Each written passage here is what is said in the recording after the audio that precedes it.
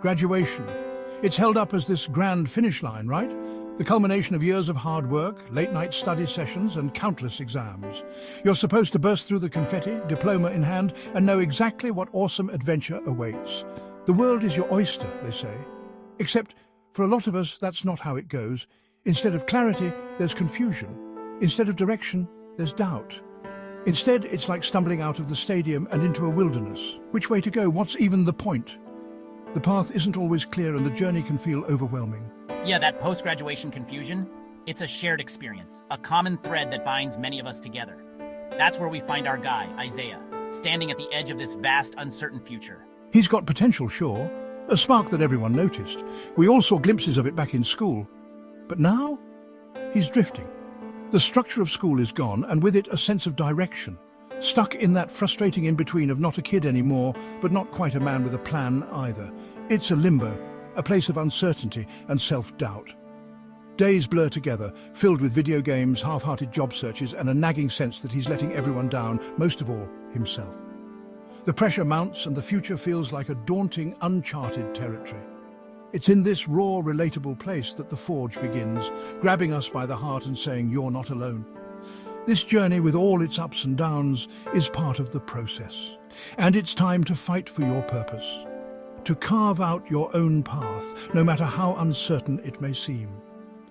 The wilderness after graduation is just the beginning of a new adventure. Isaiah's mom, Miss Evelyn, now there's a woman who knows prayer. Every night she kneels beside her bed, whispering fervent prayers for her son. She's been carrying Isaiah's burdens on her heart for years. Each photograph she looks at, each quiet moment she spends alone, is filled with thoughts of him. Every missed opportunity, every sign of his fading spirit, it weighs on her. Her tear-streaked face tells the story of countless nights spent worrying, and her worn-out journal is filled with prayers and hopes for his future. But Miss Evelyn, she's got that quiet strength, that unwavering faith that whispers, "God ain't done with my boy yet." Her hopeful eyes and serene expression in prayer show a woman who believes in miracles. She sees the good in Isaiah even when he can't. Her loving smile and proud gaze from a distance are constant reminders of her unwavering support. The problem is, he's got to want to see it too. Isaiah's frustration and isolation are barriers he needs to break through. He's comfortable in his rut, even if it's making him miserable. The blank expression on his face as he stares at the TV shows a young man lost in his own world. Change takes effort, and right now, the remote control is easier to pick up than his own 2 feet. His laziness is a shield against the effort required to change. It's a dance so many families know, the parent yearning for their child to rise, the child blind to their own potential. The hopeful expression of a parent looking out the window and the proud family photo on the mantel tell a universal story. The child blind to their own potential. Isaiah's lost expression as he stares out the window is a reflection of his inner turmoil. But Miss Evelyn, she's about to change the music. Her determined expression and the resolve in her eyes as she holds the family photo show a woman ready to take action. And Isaiah's about to learn that sometimes love needs a little tough love to push you onto the dance floor of life. The uncertainty in his eyes as he looks up at his mother and her supportive gesture mark the beginning of a new chapter. Ultimatums, they're not always a bad thing. Sometimes they're the shake-up we need, the splash of cold water that jolts us awake. Miss Evelyn, with a heart full of love and a spine of steel, lays down the law. Isaiah's got to get a job, contribute to the household and find some direction, or he's out. No more free rides, no more empty promises. Now you might think this is harsh, but sometimes that's what love looks like. It's about pushing someone to be their best, even when it's uncomfortable. And let's be real, Isaiah needed this push. This ultimatum becomes the stepping stone, forcing him to confront his inertia. He's angry at first, of course. He feels misunderstood, like his mum doesn't get it. But little does he know, she gets it more than he realizes. She's not trying to punish him, she's trying to launch him. Enter More Fitness, a local gym that's more than just weights and treadmills. It's a place of community, sweat and second chances. Desperate for a job, any job, Isaiah finds himself face to face with Joshua, the owner and the man who's about to change everything.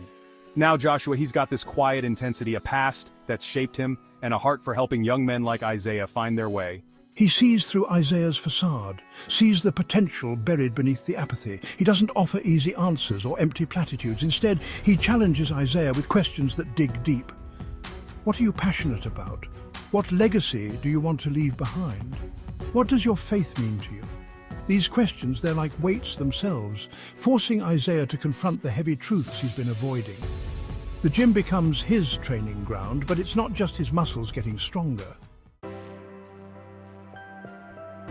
Faith. It's not just about going to church on Sundays or reciting verses. It's a journey, a continuous process of growth and understanding.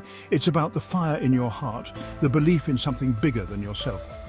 It's about the passion that drives you, the light that guides you through the darkest times. Isaiah, he grew up in the church, knew all the right words, but somewhere along the way, the flame had dwindled to embers. He remembered the hymns, the sermons, but they felt distant, almost like echoes from another life. He'd lost sight of what it meant to truly live out his faith. The rituals had become routine, the words had lost their meaning. Joshua, though, he sees faith as the bedrock, the foundation for everything. To him, faith is not just a part of life, it is life itself, the core of his being. I encourage Isaiah to read the Bible, not as a chore, but as a roadmap, a source of strength and guidance. Each verse, each chapter, a step towards rediscovering his purpose. And slowly, through their conversations, through the challenges he faces at the gym and in the community, Isaiah starts to see it too. He begins to reconnect with the essence of his faith, finding new meaning in old teachings. He begins to understand that faith isn't a passive thing. It's an active choice, a daily surrender that empowers you to face your fears and become the man you were created to be. It's a journey of transformation, a path to becoming whole. More fitness isn't just about getting ripped, it's about giving back. Joshua believes that true strength comes from serving others, from lifting up those around you. I take Isaiah under my wing, showing him that a strong body means nothing without a compassionate heart. They volunteer at homeless shelters, mentor troubled youth, and become pillars of support in their community. At first, I was hesitant, but I found myself drawn to the work. I discovered a sense of purpose I never knew I craved, a fulfillment that goes beyond myself. He learns the value of hard work, the importance of teamwork, and the transformative power of selflessness. The sweat he pours into the gym pales in comparison to the sweat equity he invests in his community. And with each act of service, he feels himself growing, becoming more than he ever thought possible. Section 7, Scars to Wisdom, the Power of Forgiveness. Everyone has scars, those invisible wounds that shape who we are. I carry the weight of a broken relationship with my father, a hurt that festers and fuels my anger. I too harbor pain from my past, a mistake that haunts me and threatens to extinguish my hope. Through their shared vulnerability, they discover the healing power of forgiveness. They learn that holding on to anger and resentment only poisons the soul, preventing true growth and happiness. They realize that forgiveness is not about condoning the actions of others, but about releasing themselves from the chains of bitterness. It's a difficult journey fraught with setbacks and emotional turmoil, but with each step towards forgiveness, they find a lightness, a freedom that allows them to embrace the future with open hearts. Section 8, Echoes of Our Struggle, A Generation's Plea. Isaiah's journey is not unique. He represents a generation wrestling with uncertainty, searching for meaning in a world saturated with distractions and fleeting promises. The Forge holds up a mirror to society, reflecting the pressures and expectations placed upon young people today. It acknowledges the challenges they face, the lure of instant gratification, the fear of failure, and the pressure to conform. But it also offers a resounding message of hope, reminding us that within each young person lies a wellspring of potential waiting to be ignited. It's a call to action for parents, mentors, and communities to invest in our youth, to provide guidance, support, and opportunities for them to discover their passions and live purpose-driven lives.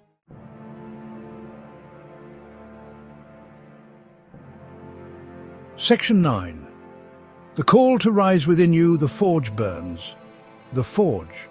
It's a powerful metaphor for the transformative journey we all must undertake. It's about embracing the heat of challenges, the pressure of adversity, and using them to shape us into something stronger, more resilient. The Forge reminds us that growth is not a passive process.